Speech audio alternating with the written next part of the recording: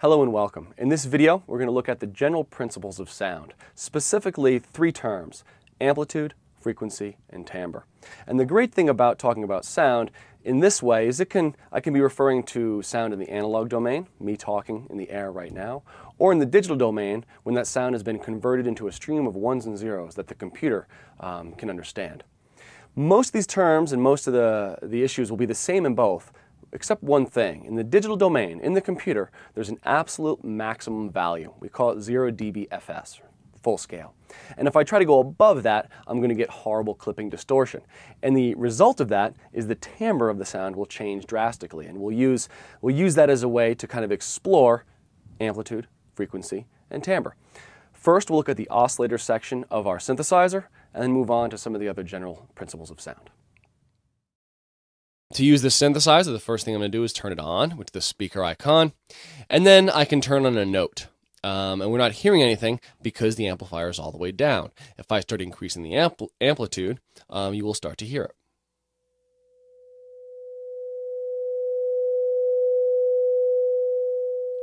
So we see as I increase the amplitude, using the amplifier here, we see lights light up on our level meter. And this level meter is the same kind of level meter you see on every track in your digital audio workstation.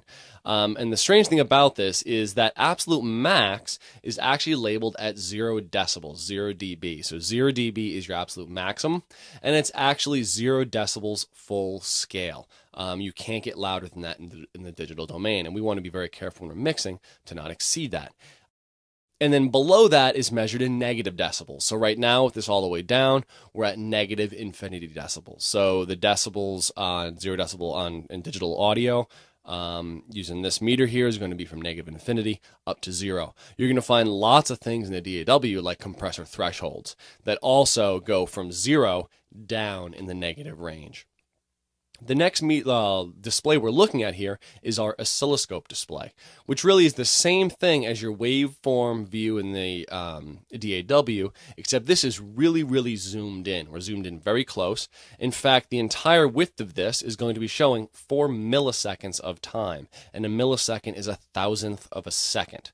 So right now I'm playing a tone that's at 500 hertz, which means that whatever waveform it is a sine wave. That sine wave is going to repeat 500 times each second. Since we're looking at 4,000ths of a second, we're going to see 2 complete waveforms in this display. And let's see that. Now, no matter what the amplitude, we still just see 2 complete waveforms. If I'm to change the frequency, let's see what happens. I'm going down in frequency.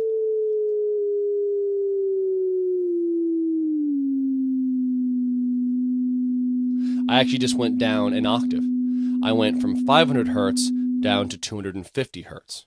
So when I cut in half the frequency, I went down an octave. And we notice that as I change frequency, this display, oscilloscope, kind of scrunches up and stretches out, right? Higher frequency, there's going to be more of those waveforms in that specific amount of time. A lower frequency, there's going to be less. If I double the frequency, I'm going up an octave. I'm saying I'm playing twice as many of those waveforms per second. If I half the frequency, I'm going down an octave. Now notice that as I change frequency, it doesn't affect amplitude. As I change amplitude, it doesn't affect frequency. So there's a limited range of frequencies humans can hear, and that general range is considered to be 20 hertz to 20,000 hertz. We can also say it's 20 hertz to 20 kilohertz. A kilohertz is 1,000 hertz. And let's hear, I'm just going to sweep the frequency over that range. And so I'll start at 20,000. And I'll sweep down from there. And honestly, you're not going to hear it at 20,000. It really is beyond human hearing. But it's just a round number. That's what we use. So we're going to see, as I brought the amplitude up, that this display just can't keep up. So it doesn't look like a sine wave, but it actually is. It's just that the display can't keep up. It's also beyond this notch that I'm making at 20,000 hertz is beyond the limits of the spectrum display here. But I'm going to start reducing this. 19,000.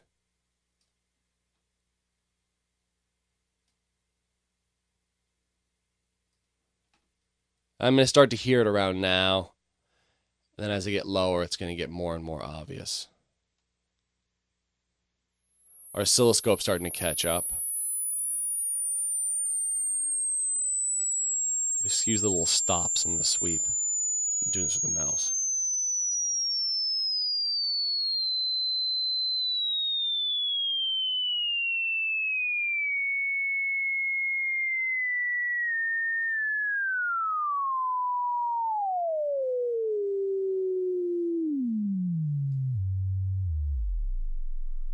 Now, when we get down to 20 hertz, I'll just bring the volume down. We get down to 20 hertz, it actually ends up sounding more like a rhythm. If you really turn up the speakers, you have some good subwoofers, you'll just hear like a thump, a really fast thumping. So 20 hertz is kind of on that verge between rhythm and tone, which is kind of an interesting transition. Now, we said earlier that you really want to avoid going above that 0 dB full scale. Let's actually see what happens if we do go above that. I'm going to put my frequency back at 500 hertz. And I'm just going to bring up this volume. Let's see what happens. So we hear a sine wave. What if I keep going now? We see it. We have a single peak in the spectrum display. The spectrum display, I just turned down the output gain so I can talk for a second. The spectrum display is going to show frequency on the x-axis and amplitude on the y. So before we're seeing time on the x-axis, now we're seeing frequency, and we see that a sine wave has energy at a single frequency, and this is going to be 500 hertz here. Now let's see what happens to the oscilloscope display and the spectrum display when we go above 0 decibel full scale.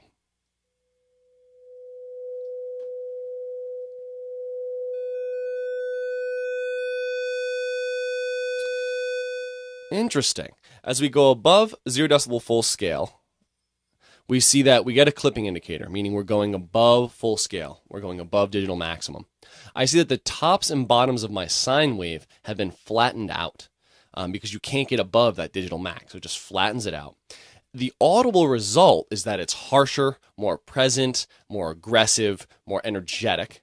And then in the spectrum, I actually see that we have energy at multiple places. So where the sine wave, that simple shape, while the sine wave was energy at a single frequency, a more complex shape, one with straight lines in it, has energy at multiple frequencies. And we're going to see that most natural instruments, actually all natural instruments, are going to have energy at multiple frequencies. This series of peaks that exists, they're partials. Right? So we have this fundamental, which is the tone we hear. I could still whistle this as a single pitch. I would still perceive it as 500 hertz, but now the sound has changed, or the timbre has changed. The spectrum has changed. Its series of peaks has changed. And that relationship between the amplitudes of the partials is how we can distinguish, say, an oboe from a piano. It's one of the ways, right? There's many other factors, but the timbre change, that relationship between those partials, is a very important characteristic. And if I change waves, I get different relationships between those partials. Let's hear this. I'll bring up the volume again.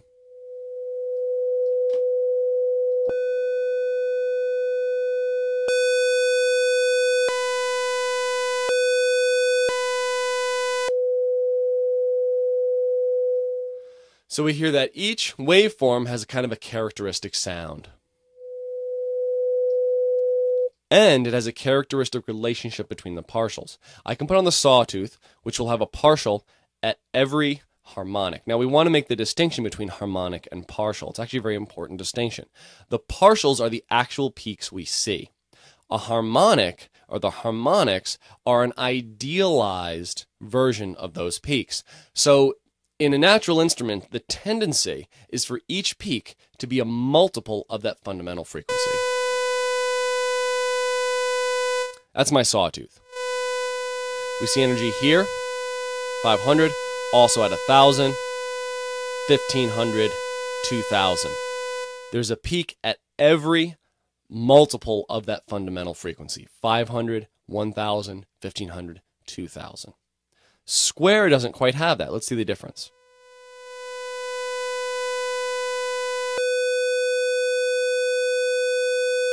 Reduce the output. With square, it's missing the even ones. So we go from 500, we skip 1,000 and go to 1,500. So these actual peaks are the partials. The exact multiple series is the harmonic series. Often the two terms get interchanged and kind of misused and used the same way, but there really is a distinction between harmonics and partials. And that relationship between those partials, between the amplitudes of the partials, is how we can distinguish between different instruments. It's what we know as timbre. And later we'll talk about the filter, whose whole job is to change those relationships to shape that spectrum. All right.